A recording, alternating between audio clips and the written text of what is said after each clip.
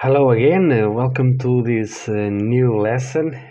This time we are going to learn how to create and delete objects in Blender. As we have talked about in the previous lesson, I have shown you how you can change the pivot point. And the first thing to create an object is to specify where the object will be created by positioning the 3D cursor. So I will use the method with the shift and right click key. So let's position it here. Okay. And there are a couple of ways which you can add objects. The first one is to press shift A. Let me just activate the screencast keys so that you can see which keys or mouse buttons am I clicking on the bottom left of the screen. So I will do it again. You can use Shift A and appears a menu. Okay, in this case we are just talking about creating meshes, but the process is the same for creating lights, cameras, etc. So let's select mesh and then select, for example, the monkey.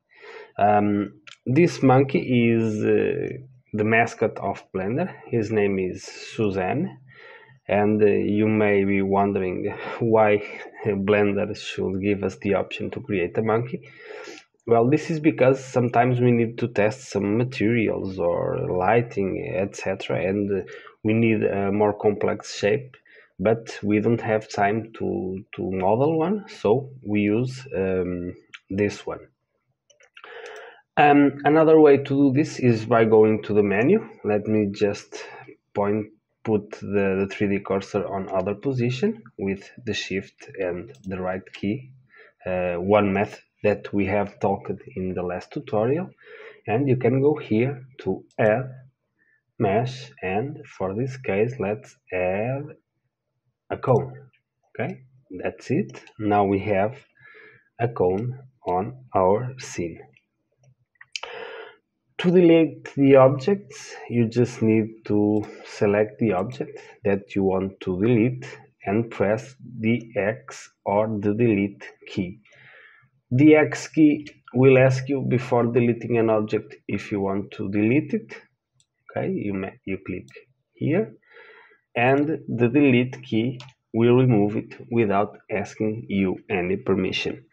But the delete key only works on Windows and Linux users. If you are using Mac, probably you are going to stick to the X key.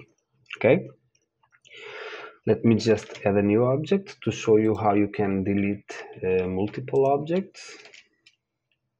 Okay.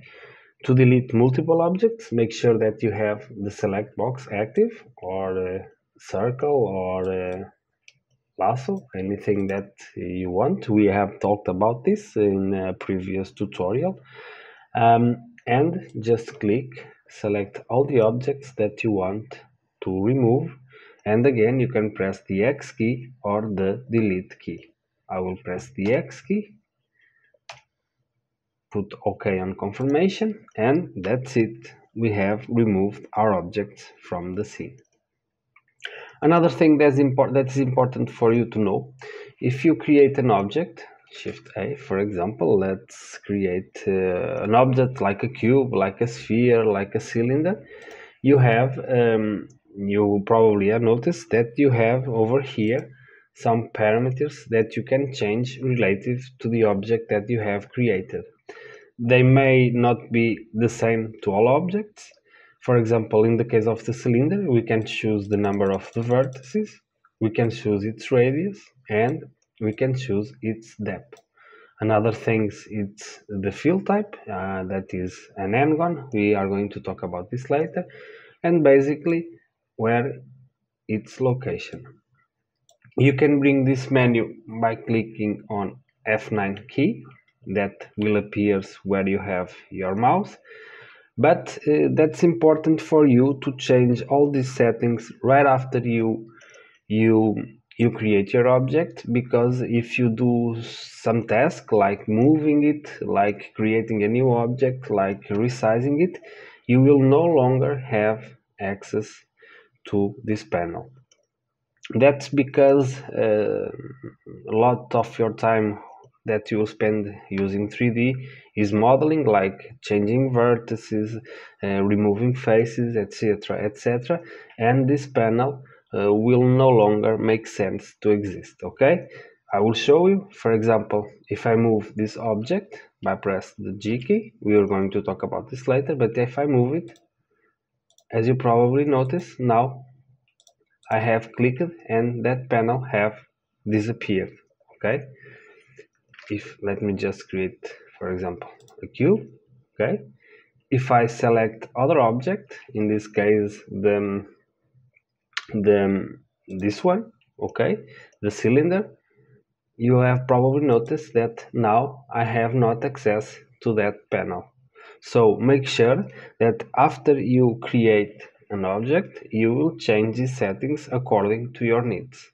We are going to work with this a lot, so we are going to talk about this a lot during this set of tutorials, but that's something that you should know.